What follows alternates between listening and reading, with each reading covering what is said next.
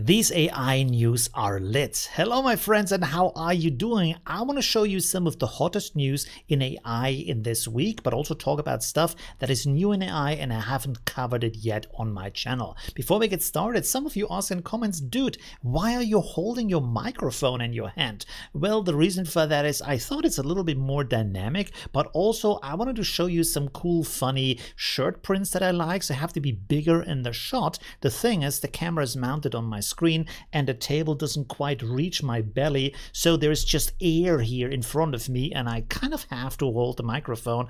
I know it's a low-tech solution for that, it's kind of stupid, but it works for now. So let's get started with the news. The big release of OpenAI, and that is the new O1 Pro model.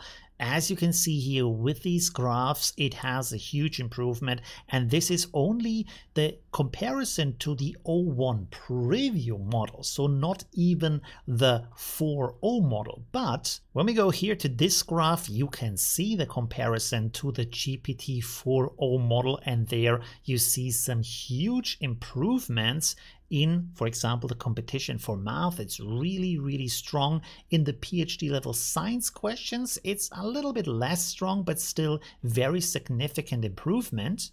And when we have a look down here on these different benchmarks, you can also see comparisons where sometimes it's a lot and sometimes it's not at all. For example, the AP English language exams, same score for both of these models. In this case, again, the comparison between GPT 4.0 and the O1 improvement. In other areas, for example, chemistry, it has a huge improvement. So that's pretty interesting. However, one thing that kind of stands out to me here is the MMLU benchmark comparison, where we have GPT 4.0 at 88.0 and the O1 improvement at 92.3. Now, if you're wondering what is this MMLU, it's the Measuring Massive Multitask Language Understanding Benchmark. That is quite a mouthful and probably one of the best tests for these LLM models. However, if we look on two different pages, we have here GPT 4.0 with an 88.7 score. And on this page also OpenAI GPT 4.0 or Opus with 88.7. So either they made a little bit of a typo here, or they just want to have the distance look a little bit bigger in their marketing. And by the way, one more thing, if we go over to the Google blog and we have here the Gemini Ultra model, it is here rated MMLU with 90%, which is also pretty interesting. And if you think, hell yes, I'm gonna get that, well, if you want to have unlimited access, you have to shell out $200 per month, but for that you get access to the O1, the O1 Mini, the GPT 4.0 and the O1 Pro. It might be worth it for you if you want to have this as your virtual assistant. Personally, I've got to say I'm not going to shell out $200 per month to use an LLM because I'm not using LLMs that much, but it might be good for you. Let's spend 10 seconds talking about Cheny too, because I have a full video on that, but not many people cared about it, even though I thought it's one of the best news of the week. This is an AI created by Google that can create a video game from a single screenshot, and I found that pretty amazing. Check out their blog post or my video. Next, I want to talk about flow state, and this can be defined as AI for the super lazy or the people who want to brainstorm with AI. I see it pretty positive because it's a fun tool to use, and what it actually means is you write one prompt and then you get basically an endless stream of different styles and different images,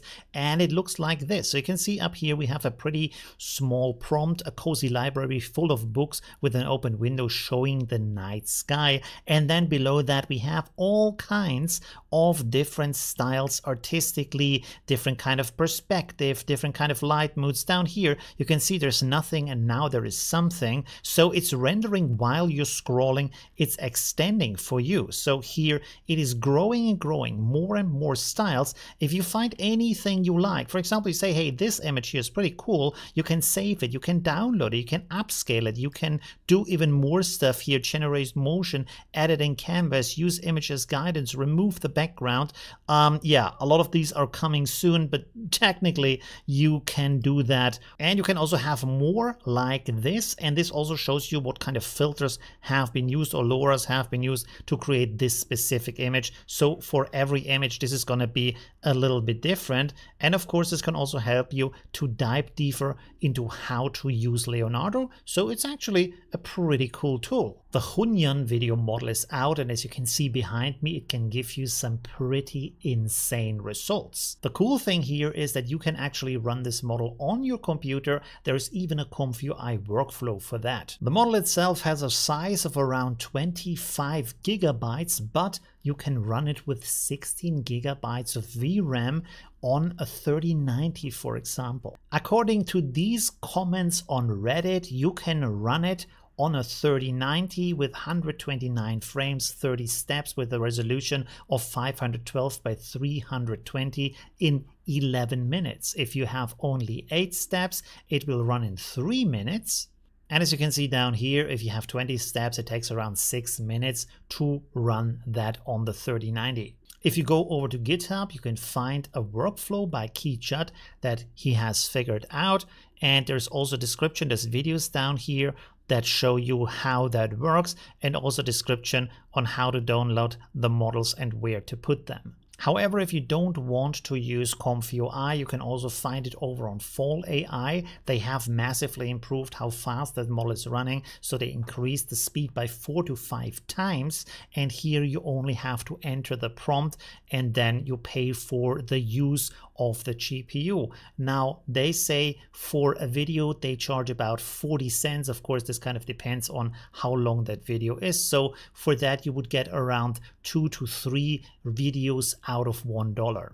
On top of that, you can also run other models on Fall AI that I haven't covered on my channel yet. For example, Moji can be run here. I didn't cover it because I personally didn't really like the quality, but if you experiment, you can get some pretty nice results out of that, as you can see here in this preview video. But you can also run, for example, the Cling videos, which gives you some pretty nice results. This looks very similar to what we've seen with the Sora model, even with the Sora model leak. And you can also run LTX video. Now, I have covered that on my channel, and here you can run it without any kind of installation. There's no preview right now, but you can check out my video on how to run that locally on your computer inside of Comfyui.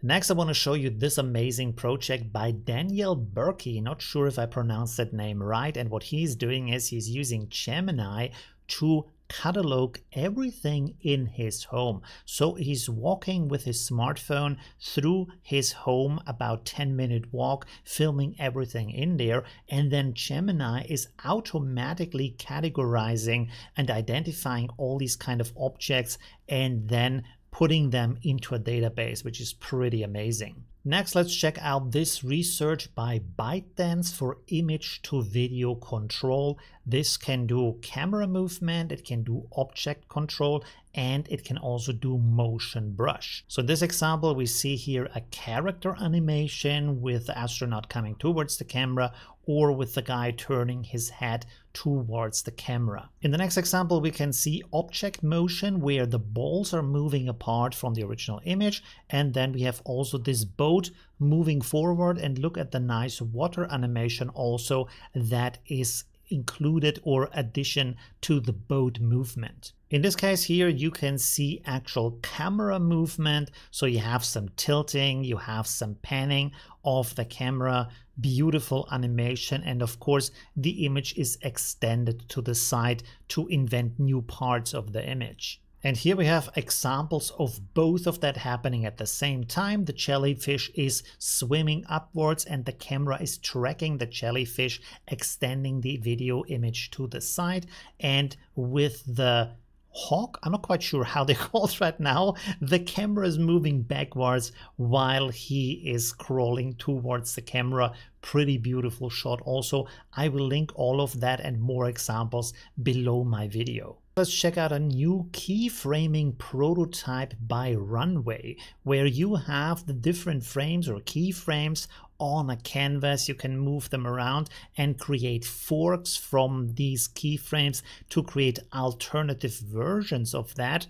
I'm not quite sure I'm 100% understanding of what is happening here, but it is a very nice visual way to have more control over how you want the video to play out. So basically you can be a director, have a sort of storyboard where you have visual confirmation and visual interaction on how you want to progress over time with your video. And this looks like it is amazing and really useful. As always, I'm super excited about all of these AI developments. That's just who I am. But let me know in the comments what you think about that stuff. I think this is another spark, another glimpse into our future. Leave a like if you enjoyed this video, and thanks for watching. Bye. I'm not just here to play, I'm not just here to, a beat drops hard and start to flow. Words come out fast like a rapid show. I paint pictures